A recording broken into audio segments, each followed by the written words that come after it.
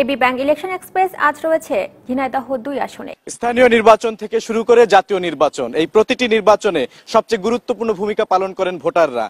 একাদশ জাতীয় সংসদ নির্বাচন সামনে, সেই নির্বাচনকে কেন্দ্র করে ইদহ-২ আসনে যারা তরুণ প্রজন্মের প্রতিনিধিত্ব করেন এমন কয়েকজনের সাথে আমরা কথা বলবো, তারা কি ভাবছেন। সামনে যে নির্বাচন, সেই নির্বাচনকে কেন্দ্র করে আপনারা কি ভাবছেন? আসলে গত 5 বছরের এলাকায় কেমন উন্নয়ন হয়েছে? ঝিনাইদহ নির্বাচনের বর্তমান যে অবস্থা, রাজনৈতিক প্রেক্ষাপট, ঝিনাইদহ বাস্তবতায় আমাদের 2014 সালের নির্বাচনের পরে আমাদের জননেতা জনাব সাইদুল করিম মিন্টু ঝিনাইদহ জেলা আওয়ামী লীগের সাধারণ সম্পাদক হওয়ার পরে সাংগঠনিক ভাবে সে অনেক এগিয়ে গেছে এবং ইউনিয়ন থেকে শুরু করে গ্রাম ইউনিয়ন উপজেলা এবং জেলার সমস্ত সম্মিলন করেছেন এবং ইতিমধ্যে আমাদের ঝিনাইদহর যে উন্নয়ন আমরা দেখতে পাই সেটার মধ্যে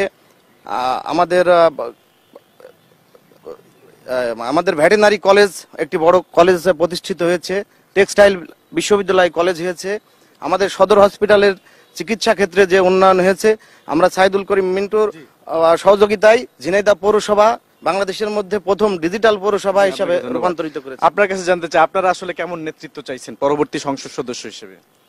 আমরা যে নেতৃত্বের মাধ্যমে আগামী জাতীয় সংসদে এই অব্যাহত বাংলাদেশ সরকারের মাননীয় প্রধানমন্ত্রী মাদার অফ হিউম্যানিটি খ্যাত নেত্রী জননেত্রী শেখ হাসিনার যে উন্নয়ন কর্মকাণ্ড, পদ্মা সেতু, মেট্রো রেল, কর্ণফুলী টানেল সহ সারা বাংলাদেশে 4 লেন প্রকল্প, এই অব্যাহত কার্যক্রম অব্যাহত রাখার জন্যই আগামী নির্বাচনে আওয়ামী লীগ সরকারের বিজয় সুনিশ্চিত করা দরকার।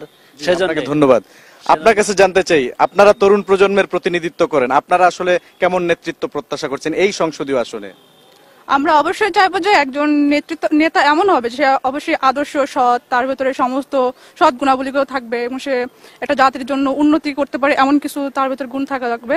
আমরা তরুণ প্রজন্মের পক্ষ থেকে বলতে চাই যে আমাদের তরুণ প্রজন্মকে এগিয়ে নেওয়ার জন্য আমাদের বর্তমান যে পৌরসভা মেয়রের অনেক ভূমিকা রয়েছে, উনি আমাদের সবসময় উৎসাহিত করেন। তাই আমি বলতে চাই যে আগামী এই নির্বাচনে উনাকে যদি মনোনয়ন দেওয়া হয় তাহলে তার বিজয় সুনিশ্চিত বলে আমরা আশা করতে পারি। জি, আপনাদের তিনজনকে অসংখ্য ধন্যবাদ। তরুণ প্রজন্মের যারা ভোটার রয়েছেন এই আসনে, তারা চাইছেন আগামী সংসদ নির্বাচনে এমন কেউ তাদের প্রতিনিধি হয়ে আসুক যে তাদের সকল দাবি দেওয়া এবং সৎ এবং যোগ্য নেতৃত্বই প্রত্যাশা করছেন এই আসনের সাধারণ যারা ভোটার রয়েছেন এবং তরুণ প্রজন্মের যারা প্রতিনিধি রয়েছেন তারা।